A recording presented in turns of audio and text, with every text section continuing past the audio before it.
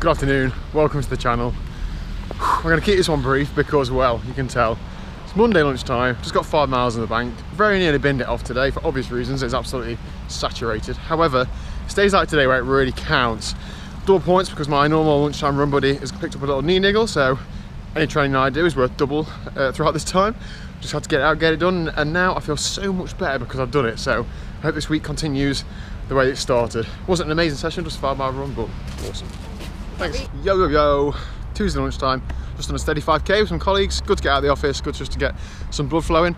So last night, Monday night, I didn't go on the bike. I should have, or I planned to, but I re-evaluated my training week, took myself out of the bike session I planned to do.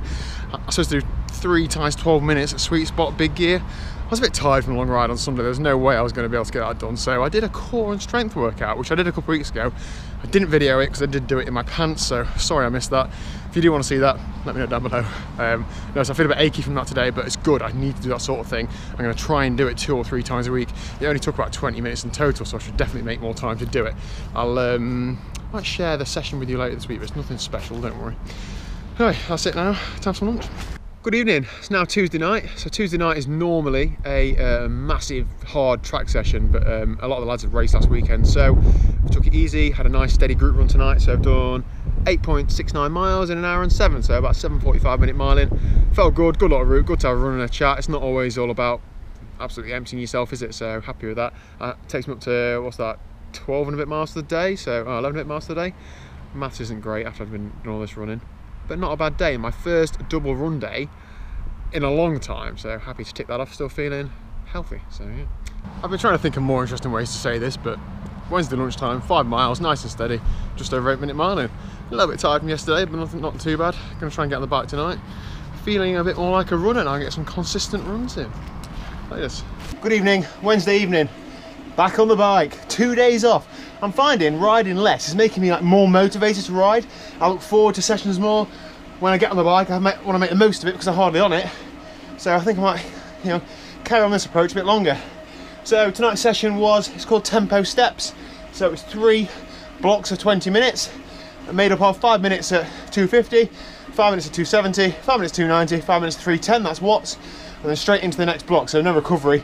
The sort of first 5 minutes of mid-zone 2 power serves as recovery. So it's quite a decent session. Just warming down now.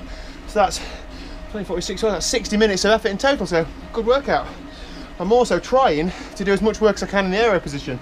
I've fiddled around the watt bike, I brought the pads in a bit.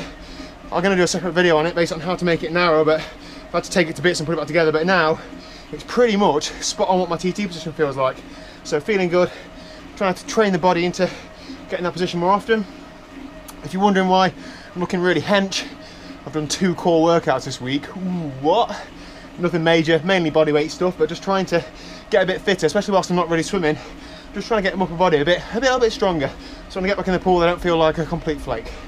So yeah, another 3 or 4 minutes wind down now, and then we go again. Good evening, Thursday evening. Just done 3 times 12 minutes, sweet spot, big gear effort. It's about 60 RPM, so that was hard. You see I'm in the TT position now. I didn't do the efforts in TT position.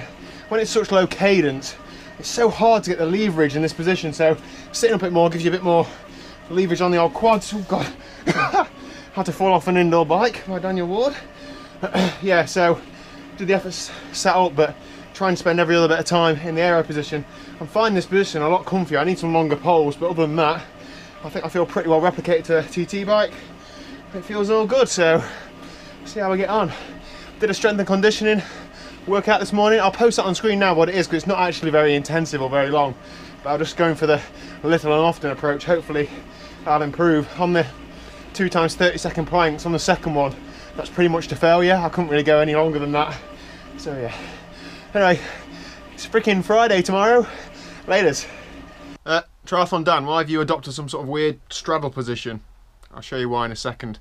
Now, I'm on a strict bike buying ban, that's a mouthful, so not buying any bikes. However, I thought, I need to feed that cycling appetite a little bit, so I've bought some cycling art. What do you reckon? Yeah? Nice bit of art that, isn't it, to go on the wall?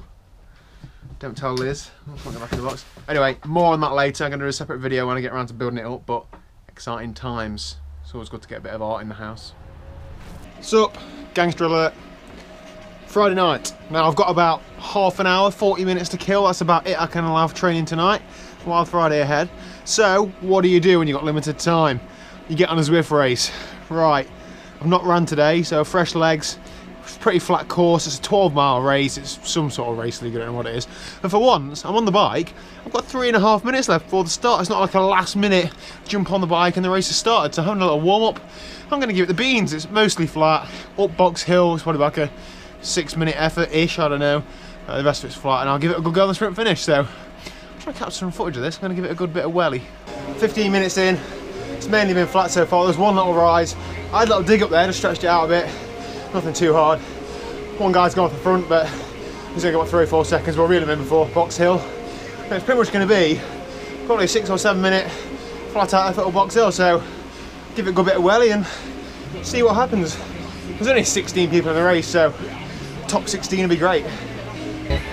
3.5 minutes into the climb, I'm just under 400 watts. Woo!